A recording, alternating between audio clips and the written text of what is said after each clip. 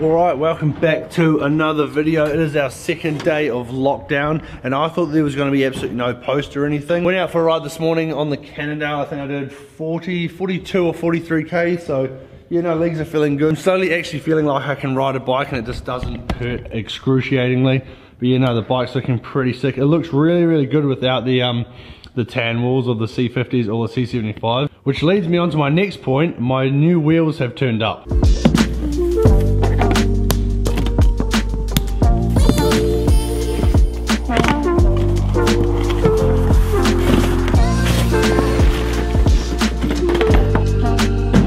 So WINSPACE have been nice enough to send these wheels basically for the channel to have a look at. I'm really excited about them. These are the WINSPACE 38 Hypers. So they're meant to be like ridiculously light. I've got the 50mm Dura-Ace wheels. I've got the 75mm Dura-Ace wheels. So I thought the next thing I want to add to my collection would be some 38 climbing wheels. Yeah, thanks to WINSPACE for sending me these to review and to chuck on one of my builds. So we'll open them up now.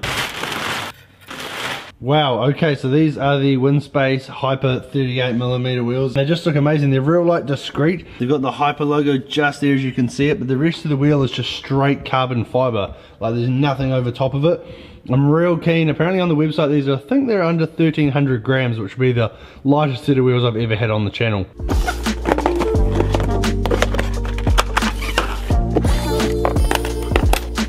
Alright, so the accessories, it comes with obviously some carbon brake pads. It also comes with these skewers, which are actually pretty nice, and then it just comes with a whole load of spare spokes, because the spokes are actually carbon, so I imagine those would be hard to get if you didn't get them off WINSPACE. So obviously everyone wants to know how light these are.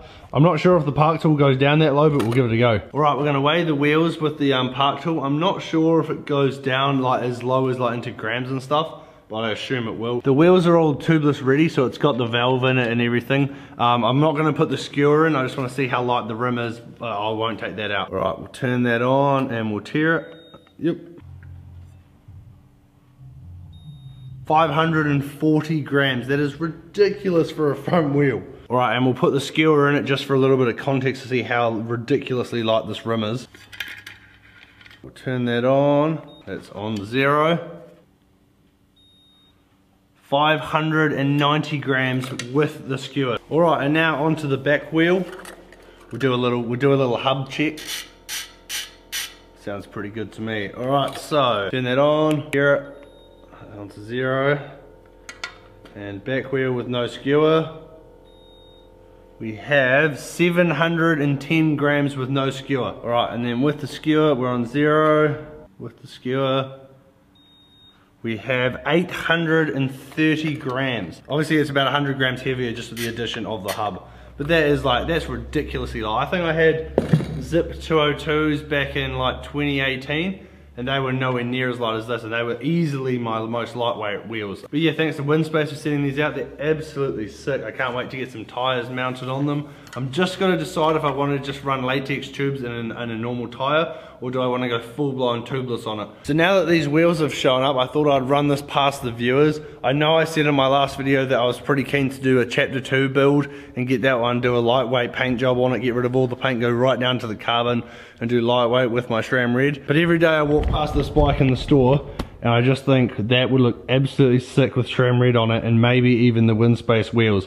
So let me know in the comments below if you think I should build this up. It's a Syntesi frame, I'm not sure, I've never heard of it, but it's absolutely sick. It's got the Dura-Ace seat post, as you can see, the ITM bar and stem, and then fitted with the WINSPACE 38 wheels. I think it would be lighter than every other bike on that wall, and it's not even carbon. So yeah, let me know in the comments below if you think that should be the go.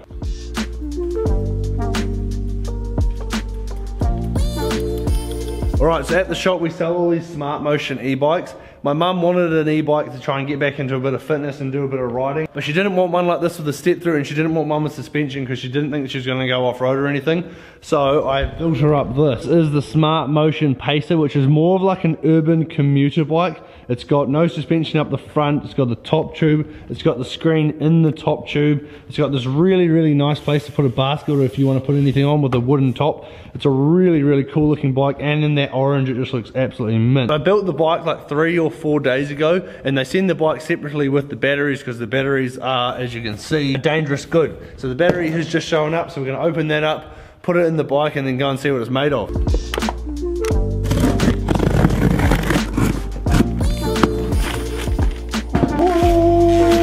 there we have it, the Smart Motion Pacer battery. And we have full battery as well. Alright, we'll go and install this.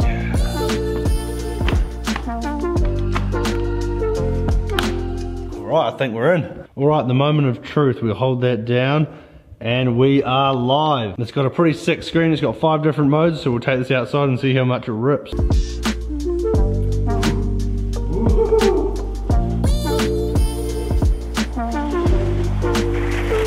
Alright, we're in assist 1, we're going to bump it all the way up to assist 5.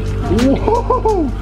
Jesus, we're going 23k now? Holy moly, this thing is fast. Alright, we're going to do a 0 and then take off.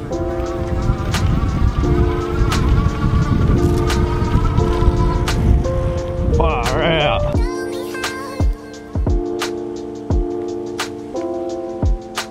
Holy moly. This thing is so fast. I've had it in just like level 3, but I had it in level 5 there. You literally just start pedaling and you're going like 35 kilometers an hour. I'm pretty sure I haven't even put it up to like the max capacity. This thing is like insanely fast.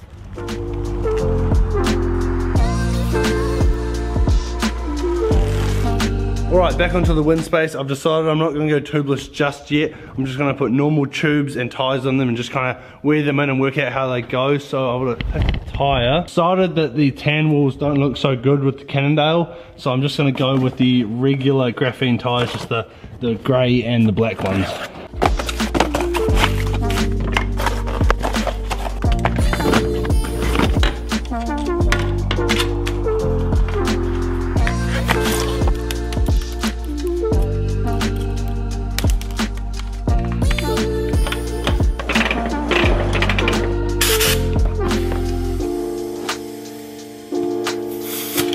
Just check that it's beaded all around.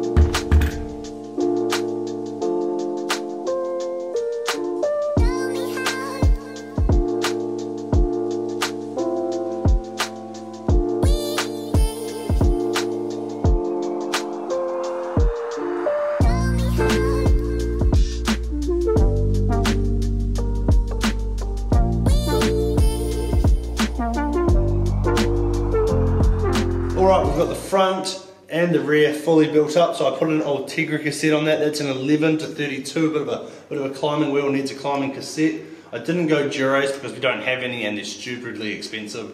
I just don't see any purpose in ever using a Durace cassette. So yeah, we've got the graphene tyres installed, I've got the cassette in, and we've got the skewers. So we're going to re-weigh these now and see how much they'd actually weigh as if you were going to go and ride them. Alright, we're going to start with the front, so that. And that is 1.02 kgs. Alright, and then we'll do the rear, so we'll put that like that, with cassette and skewer and tyre.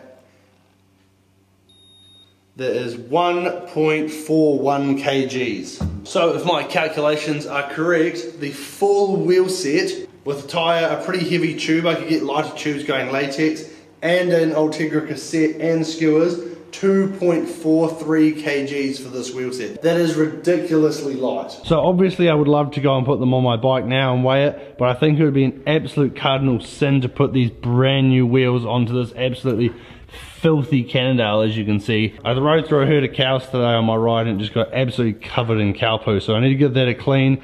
And the chain is pretty dirty and so is the cassette. So I think that might have to wait for the next video. I'm going to put these on my bike in the next video. We'll give it a good old clean and then we're going to take them out for their first test ride. So yeah, that is going to be the end of today's video. Huge shout out to Zoe from WINSPACE for hooking me up with these wheels. She's been really good to work with. These wheels look absolutely amazing. Out of the box, I have absolutely no complaints with them. The packaging was really good. Everything looked really nice. Obviously, when you spend that much money on wheels, you want it to be a really cool experience. And these were. It was a really nice packaging. Everything came out of the box perfect.